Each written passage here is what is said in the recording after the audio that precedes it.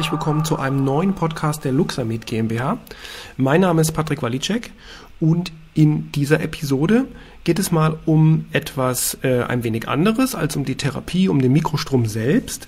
Denn es geht um die große Frage und den Mythos, sind Mikrostromgeräte eigentlich medizinisch zertifiziert?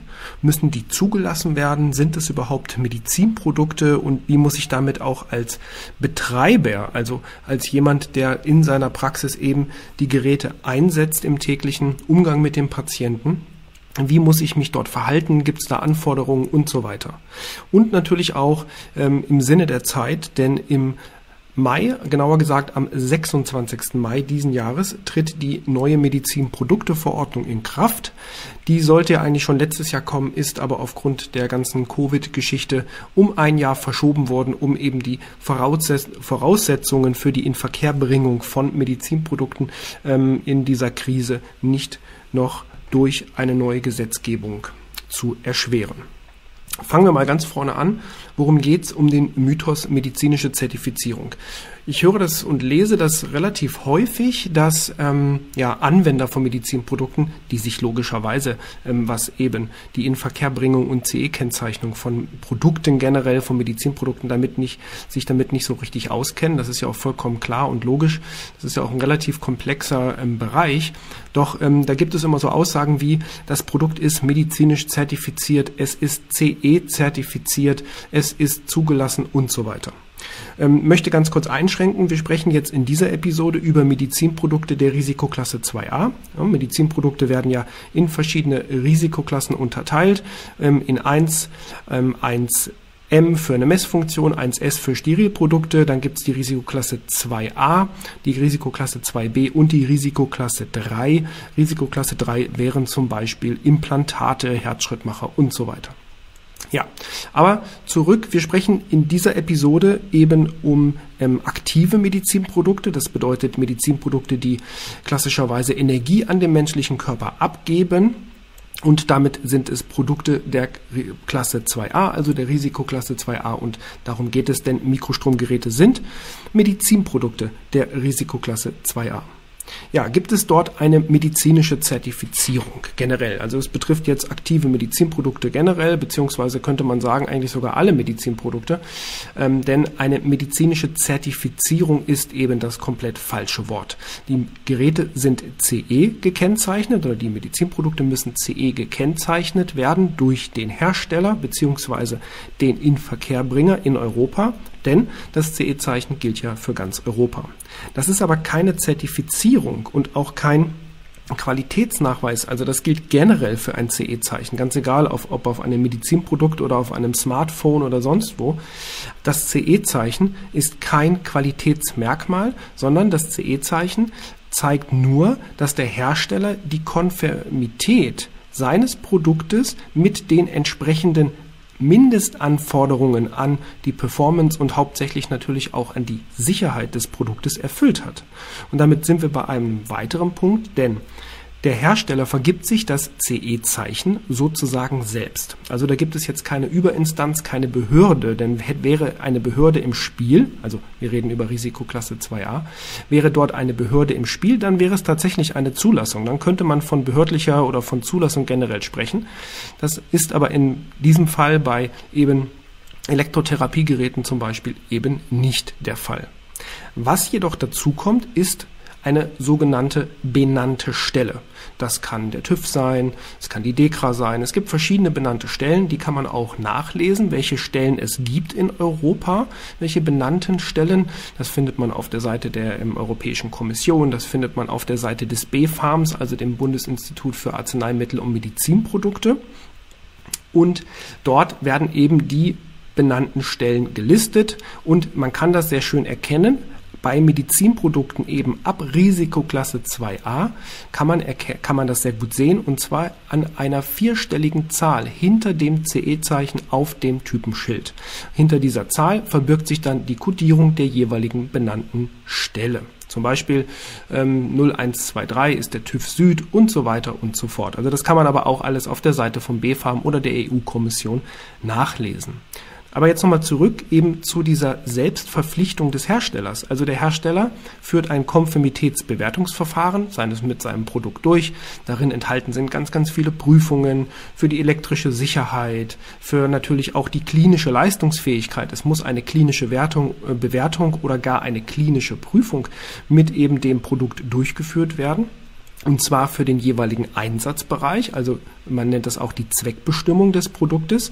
Die muss der Hersteller klar definieren und Achtung, auch Werbematerialien, beispielsweise Internetseiten, Flyer und so weiter, drücken eben eine Zweckbestimmung aus. Also nicht nur die Zweckbestimmung, die vielleicht in der Gebrauchsanweisung des Medizinproduktes steht, ist dort ausschlaggebend, sondern eben auch Werbeaussagen zu dem Produkt. Und die muss der Hersteller natürlich auch jederzeit immer wieder überprüfen, überwachen im Rahmen der Post-Markt-Überwachung, also genauer gesagt der Post-Market Surveillance, also der Überwachung und Nachverfolgung der Produkte, nachdem sie in Verkehr gebracht, also vom Hersteller verkauft worden sind. So, was hat aber jetzt diese benannte Stelle, der TÜV oder beispielsweise die DEKRA, damit zu tun? Nun, als Hersteller eines Medizinproduktes muss man auf der einen Seite zertifiziert sein. Ja, also da sprechen wir tatsächlich von einer Zertifizierung, aber nicht des Produktes, sondern der Firma. Also der Hersteller muss sich bestimmten Regeln unterwerfen und diese Regeln befolgen und nachweisen, beispielsweise nach einer ISO-Zertifizierung. Da kennen ein oder andere von Ihnen vielleicht die ISO 9001 für das ganz klassische Qualitätsmanagementsystem, was ja viele Unternehmen haben weltweit. Und bei Medizinprodukteherstellern ist es eben die ISO 13485 eben für Hersteller von Medizinprodukten. Und danach werden die durch eine zertifizierende Stelle, auch TÜV oder DEKRA machen sowas, in der Regel ist das auch gleichzeitig die benannte Stelle, die werden dort zertifiziert, das heißt, da kommt jemand ins Unternehmen für mehrere Tage und prüft sozusagen, ob alle Anforderungen an diese Norm von dem Unternehmen erfüllt werden. Hier geht es, wie gesagt, nicht um das Produkt, sondern ums Unternehmen generell. Das Produkt selber wird, wie bereits gesagt, durch ein Konformitätsbewertungsverfahren geführt, geprüft. Also wie gesagt, es gehören dort Prüfungen zur elektrischen Sicherheit dazu, zur klinischen Bewertung, also zur Performance des Produktes. Das muss geprüft werden und zwar immer und stetig weiter geprüft werden durch die Hersteller. Da gehört das Risikomanagement dazu. Bei Mikrostromgeräten zum Beispiel kommt auch noch die Biokompatibilität dazu, also alle Produkte oder alle Materialien, die mit dem Patienten in Kontakt kommen können, müssen über ein Verfahren der Biokompatibilität geprüft und das Ganze muss nachgewiesen werden. Das macht der Hersteller alles mit entsprechenden Laboren. Einiges kann der Hersteller selber machen, aber das meiste muss eben über akkreditierte Labore durchgeführt werden. Und daraus entsteht ein Sammelsurium, eine große Akte. Ja, da ist auch zum Beispiel die Gebrauchsanweisung mit drin, da ist die Software mit drin, die Beschreibung der Software und so weiter. Und diese Akte nennt man technische Dokumentation. Und die muss ein Hersteller eines Produktes der Risikoklasse 2a der benannten Stelle vorlegen. Und die überprüft dann, ob alle Anforderungen entsprechend der Produktklassifizierung und entsprechend der Produktkategorie korrekt erfüllt worden sind. Und wenn die dann sagen, jawohl, das ist in Ordnung so, dann gibt es ein, ich nenne es jetzt mal Stempelzertifikat über eben diese CE-Kennzeichnung. Also die CE, das nennt man dann Konformitätserklärung zu dem Produkt.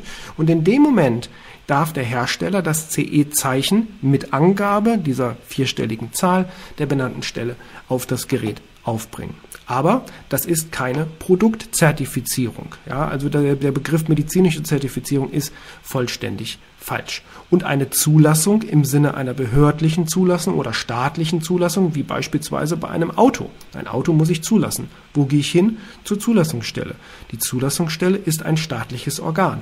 Und ich brauche auch hier den TÜV, der eben auch hier wiederum die technische Sicherheit und die Fahrtüchtigkeit des Fahrzeugs beurteilt, aber die sozusagen zulassende Stelle ist eine Behörde in dem Fall. Und daher, wie gesagt, ist der Begriff medizinische Zulassung vollkommen falsch. Was hat das jetzt zu tun mit der MDR, so wie sie heißt? Das ist also die Verordnung über Medizinprodukte, die jetzt im Mai in Kraft tritt. Dazu kommt übrigens auch ein neues deutsches Gesetz, nämlich das sogenannte Medizinprodukte-Durchführungsgesetz. Es gibt ja das Medizinproduktegesetz, da sind alle Hersteller auch dran gebunden, speziell in Deutschland. Und diese Verordnung ist ja eine EU-Gesetzgebung und da werden komplett neue Regeln aufgestellt für die gesamte Inverkehrbringung von Medizinprodukten in ganz Europa. Und in Deutschland muss eben das alte Medizinproduktegesetz hier durch das sogenannte Medizinprodukte-Durchführungsgesetz dann abgelöst werden. Was hat das für Auswirkungen auf Sie, auf einen Betreiber zum Beispiel, also auf einen Physiotherapeuten, auf einen Heilpraktiker oder auf einen Arzt? Im ersten Schritt gar keine, weil Sie kaufen ein Medizinprodukt und das Medizinprodukt muss korrekt CE gekennzeichnet sein. Und das müssen Sie sogar im bedingten Falle überprüfen. Also wenn Sie ein Medizinprodukt in Ihrer Praxis einsetzen, sind Sie quasi dazu verpflichtet, eben nicht nach dem Medizinproduktegesetz und auch nicht der Medizinprodukteverordnung, aber nach der Medizinprodukte-Betreiberverordnung. Denn Sie als Betreiber müssen ja auch generell im Sinne des Arbeitsschutzes, falls Sie Mitarbeiter haben, auf der sicheren Seite sein, dass eben die Produkte, die Sie einsetzen in Ihrer Praxis, sprich in Ihrem Unternehmen, einmal sicher sind für Ihre Mitarbeiter.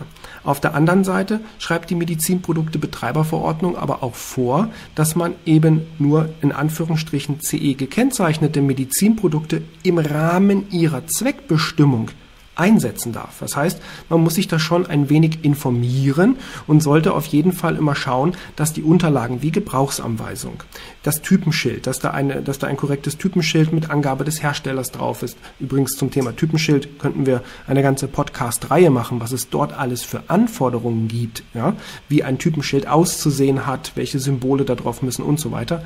Will ich jetzt gar nicht näher drauf eingehen. Und in Bezug auf eben Elektrotherapiegeräte, sprich aktive Medizinprodukte, der Risikoklasse 2a, sollten Sie auf jeden Fall darauf achten, dass hinter dem CE-Zeichen eine vierstellige Zahl ist. Denn das gibt an, dass eine benannte Stelle, wie beispielsweise TÜV oder DEKRA oder auch andere, da gibt es noch andere, die das machen, mit im Spiel ist und eben die Konformitätsbewertung, das Konformitätsbewertungsverfahren zu dem Produkt geprüft hat. Das ist wichtig, denn schlussendlich geht es ja auch um die Sicherheit Ihrer Patienten.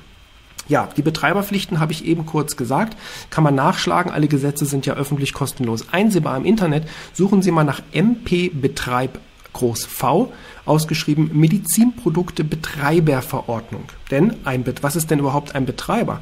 Ein Betreiber ist eben jemand, der als Inhaber einer Organisation, eines Unternehmens, sprich einer Praxis, Produkte, Medizinprodukte für seine Patienten hat und diese natürlich auch am Patienten anwendet. Jetzt vielleicht nochmal auch zum Abschluss dieser Episode. Ich weiß, es ist ein recht trockenes Thema, diese ganzen Regularien und so weiter. Die Frage, denn das ist auch immer relativ verwirrend, was ist eigentlich ein Medizinprodukt? Ein Medizinprodukt, das ist ganz klar geregelt im Medizinproduktegesetz, ist ein Produkt, nicht weil der Hersteller sagt, das ist ein Medizinprodukt oder der Hersteller sagt, nein, das ist gar kein Medizinprodukt. Ausschlaggebend ist der Zweck, sprich die Anwendung des Produktes. Wenn ein Produkt für die Therapie, für die Rehabilitation, für die Verhütung von Krankheiten und natürlich auch für die Diagnostik von Krankheiten genutzt wird, dann wird dieses Produkt automatisch zu einem Medizinprodukt. Nehmen wir mal ein Beispiel. Sie haben beispielsweise ein Wellnessgerät, ja, ein Gerät, was zum Beispiel ganz tolle Effekte hat, nur mal dahergesponnen zur Hautstraffung, ja, auch vielleicht ein Elektrogerät, wo eben Ströme rauskommen und dieses Gerät ist zur Hautstraffung gedacht. So, jetzt kommt der Hersteller oder auch ein Anwender auf die Idee, das geht ja auch eventuell in der Therapie, wenn ich damit Hautstraffung machen kann ich ja vielleicht auch Lymphdrainage damit machen. Wie gesagt, nur eine Idee, ein Beispiel. Ja, aber Lymphdrainage ist eine medizinische Indikation, das ist eine Behandlung, eine Therapie. Damit wird dieses Produkt automatisch zu einem Medizinprodukt und der Hersteller, sofern er denn davon weiß oder das selbst sogar mit bewirbt in irgendwelchen Bereichen, hatte ich vorhin kurz erklärt, schreibt zwar in seine Gebrauchsanweisung rein, es ist kein Medizinprodukt, aber schreibt auf seiner Internetseite, damit können Sie auch Lymphdrainage und Aknebehandlung durchführen, steckt schon das Wort Behandlung drin, dann ist dieses Produkt automatisch ein Medizinprodukt und es muss eben entsprechend der Anforderungen der Verordnung über Medizinprodukte bzw. der Richtlinie über Medizinprodukte komplett geprüft worden sein. Sonst darf es nicht verkauft werden, dieses Produkt. Es darf überhaupt nicht in Verkehr gebracht werden und es darf auch nicht angewendet werden in der Praxis zum Zweck einer therapeutischen, diagnostischen, rehabilitativen oder wie auch immer gearteten Behandlung. Also es ist nicht unbedingt der freie Wille eines Herstellers, sagen wir mal, zu sagen, mein Produkt ist jetzt ein Medizinprodukt oder es ist eben kein Medizinprodukt. Es hängt ganz davon ab, wie dieses Produkt eingesetzt wird. Also die Zweckbestimmung, der Zweck des Einsatzes eben dieses Produktes. Sollte man auf jeden Fall beachten, weil ist mir auch schon aufgefallen, wird gerne auch mal nicht so verstanden, aber ist rechtlich definitiv so, kann man nachlesen. Es müsste sein der Paragraph 3 des Medizinproduktegesetzes, aber das ist jetzt aus dem Kopf dahergesagt. Aber wenn man im Internet nach Medizinproduktegesetz sucht, müsste es Paragraph 3 sein. Da steht das entsprechend drin, eben in der Begriffsdefinition für Medizinprodukte.